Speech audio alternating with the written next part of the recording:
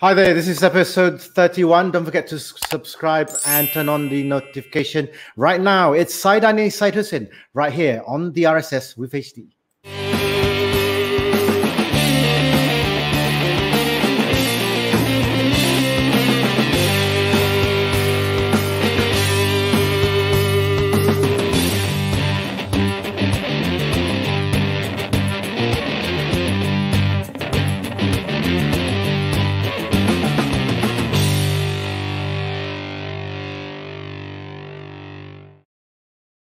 Hi there, welcome to the show. As I've mentioned, it's episode 31 right here with myself and a very dark looking. Were you on a holiday, Harish? No, I can't find the light. How do I look now? This is not his natural color, but although I look super tan, right? I know. You were on a holiday with your family over the weekend. Imaginary holiday. Actually, doing more of the gardening. I know. Anyway, yeah. But great to have you on again.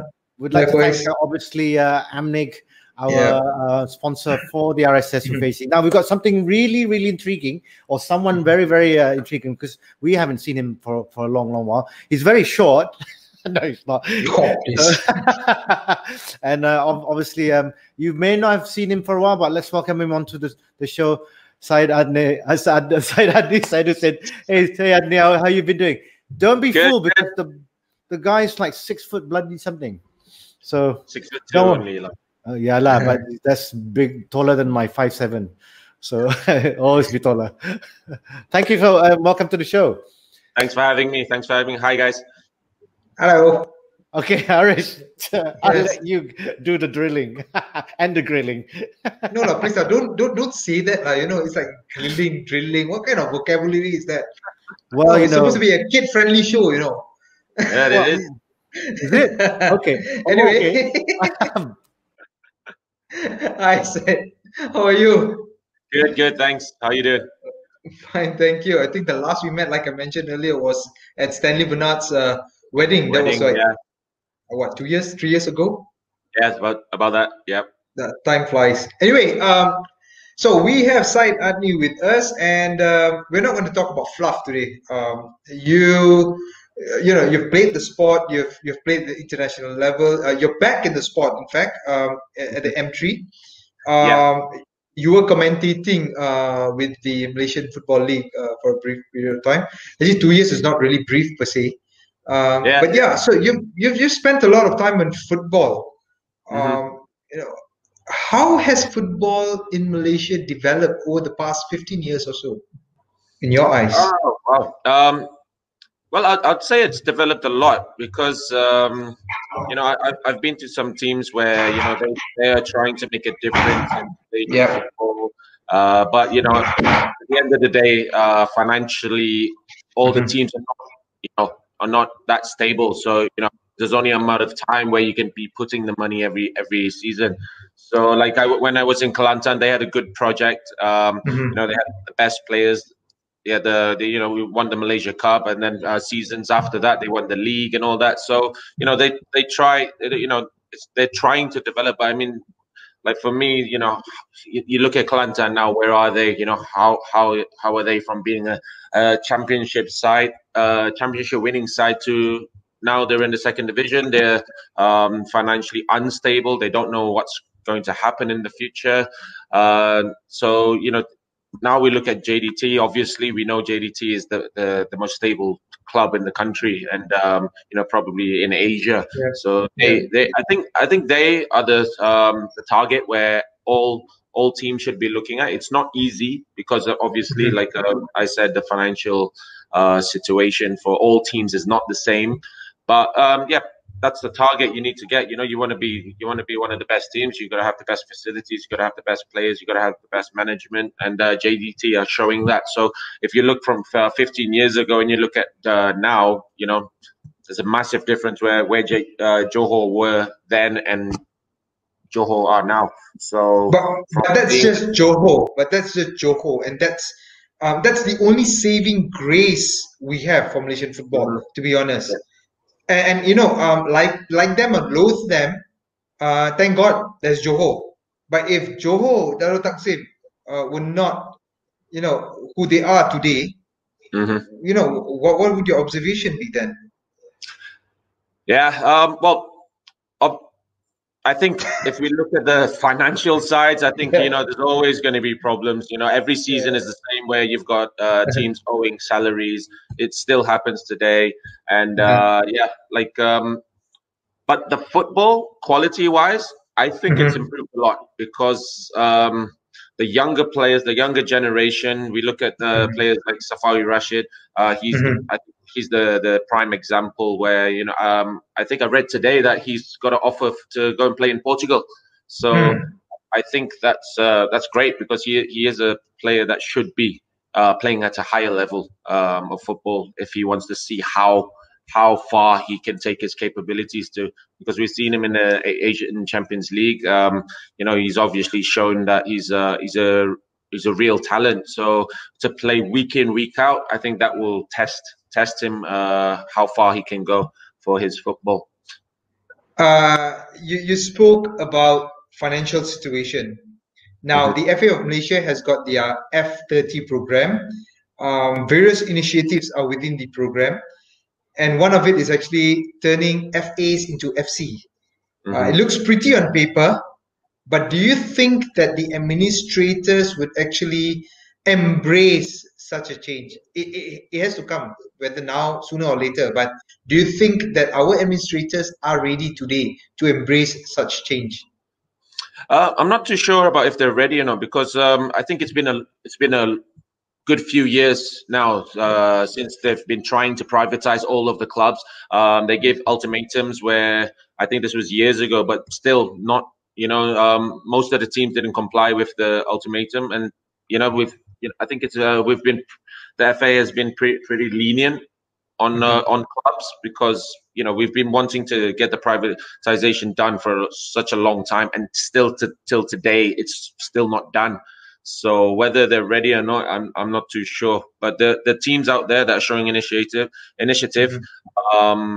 trying to get it done properly. And you know, I think there's another whole side where, you know, they're not doing their best to get it done. You know, because they kind of rely on the state, the government's money pumping in. So yeah, until you're ready to find your own financial capabilities, then I don't think they're ready yet. So yeah, it's a tough cookie, because you know, there's two sides of it.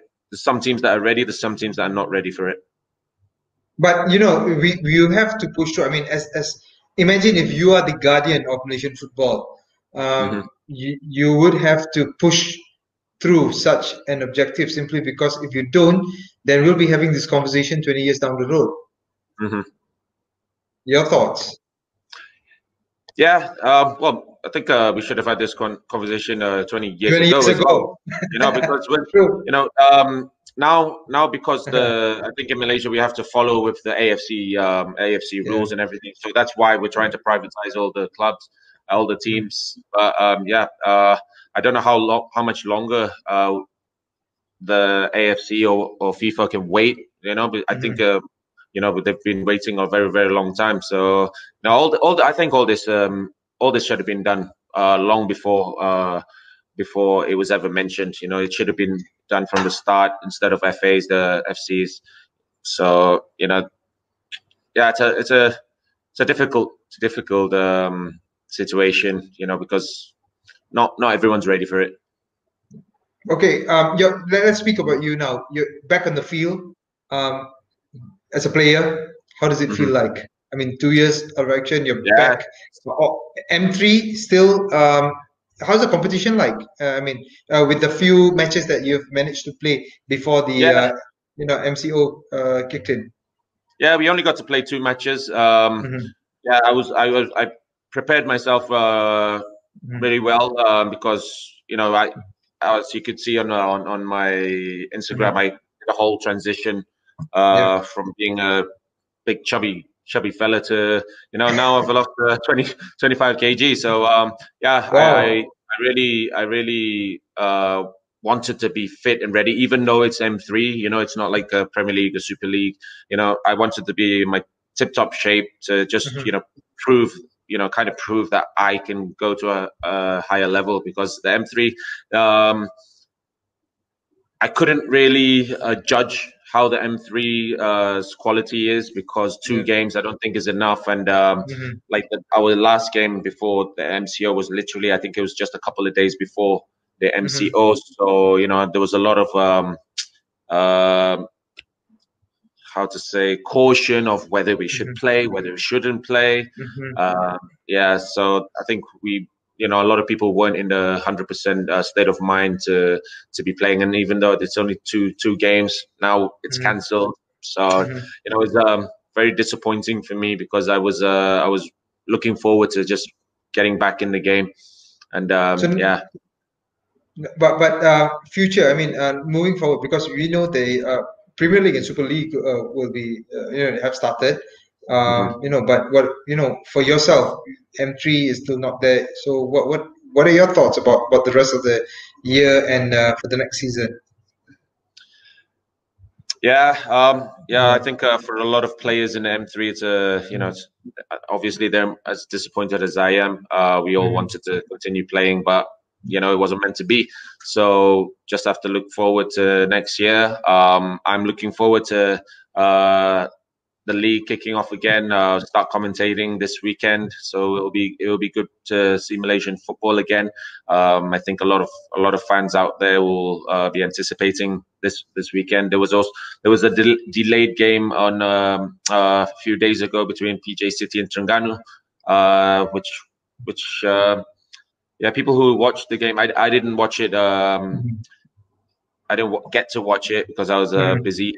So I think it's going to be kind of like when we watched the English Premier League restart. Not all teams were 100%. There wasn't the best football you could watch in the Premier League. So I think it will kind of be the same for our Malaysian football. So let's see what happens, because there've been a lot of friendly matches. Teams are getting in shape. So we'll see what happens on the weekend. So you're commentating. You interview your peers. You're back on the field. What are the key lessons? I mean, would you turn away an interview now, since you know how it feels like to be turned away? Because you've experienced life in front of the camera and now behind the camera. Actually, now both in front and behind the camera. So, what are the key lessons that you've learned thus far? Well, I'd say because I was very comfortable when I was in my playing days. I was very comfortable in front of camera. So when there was interviews, I kind of learned off what I was watching on TV, where you watch a Premier League and all that. So it was kind of training without knowing for the future.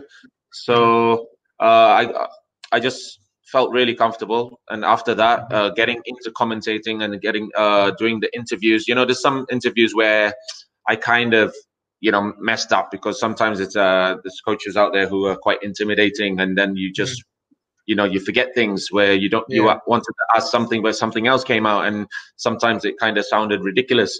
And I've had one coach go, "I don't understand your question," and I'm like, I don't even understand too, and I'm the one asking it. So yeah.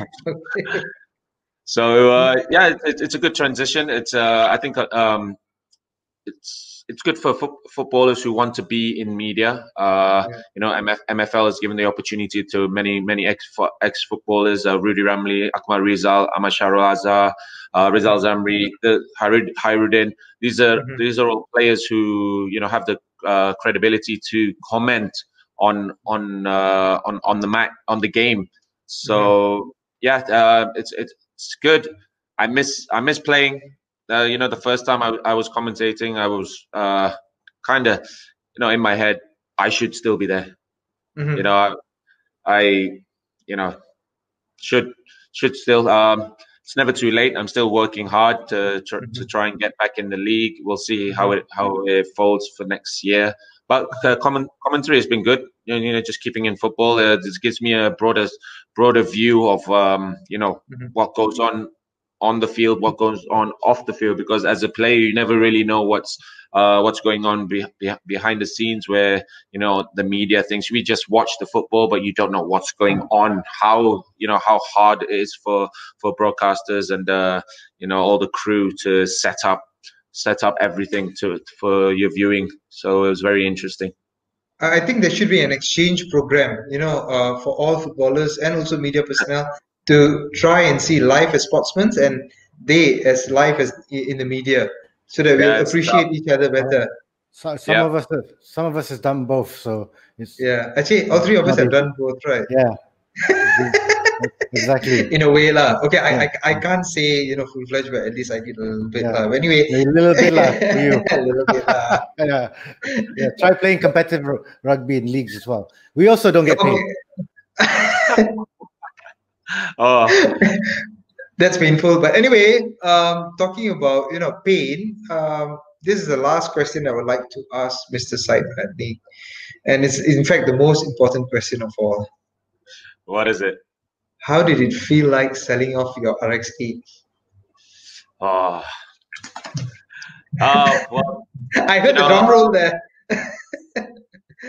Yeah, it was a sad moment. It was a sad moment because I had such good times when I had the car. When I first got it, tip-top condition, but eventually, it was a hard car to maintain. It was actually in the workshop for a number of years, where they would fix one thing, and when one thing is fixed, you drive it, and then suddenly something else is a problem. It was a money draining car, so it had to be sold. So okay, just remember the good times. On the contrary, I've had that car before, and I never had any problems with the maintenance, to be honest. Oh, but the reason why I sold it off, because I thought that at that time I got a good price, and I sold it off and I cried like a baby, because it's the best car I've driven till today. Till today, it's still the best car, because it reminds me of a bike. It just revs like a bike. Yeah, oh, great car. Great sound. Oh God, it's a sexy car. Yeah, is that Rashid won't understand? No, I'm a pickup man, so I mean, like, I love my 4x4s so coming from Sarawak. But why didn't you? I mean, even though you had problems with it, why didn't you get rid of it? I mean, what was it that just kept you going on, keeping the car? I mean, this serious question. For a while, it was very hard to get a buyer. After a few years, and then we put it on the market, and then apparently there was offers from all over Malaysia. Even though the car had problems, people still wanted it. So I wish that happened a few years ago. Would have got a better price. Yeah, well, depreciation, just like us. Anyway, I'm gonna cry again. Well, good luck with your even if you need any tips for commentating, don't hold on. Rashid, what car are you buying next? I don't know. I mean, it'll definitely be a family car. It'll have to be. It's SUV or something. Hey, you never know. It'll be a Toyota 86, or something of that sort. In my dreams, yeah. Well, what would you? I mean, if you had a dream car, what would you get, Adney? Oh wow! Oh wow! If you were suddenly asked to play for JDT, even if a backup goalkeeper, you never know. Strange things happen, because who's now at Tottenham, Mr. Hart. Yeah. Strange things happen. I think I would get a Range Rover or a Ferrari. Sport. Yeah, okay. Oh, the second-hand RX-8. Hey, when I first bought it, I was the first player to have a sports car. And now you know.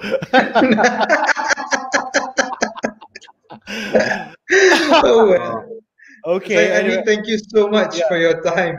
Yeah. On that note, don't forget to subscribe and turn on notification on for the RSS with HD. Of course, we'd like to thank our sponsor, clothing sponsor, Amnig. Yeah. I get it confused.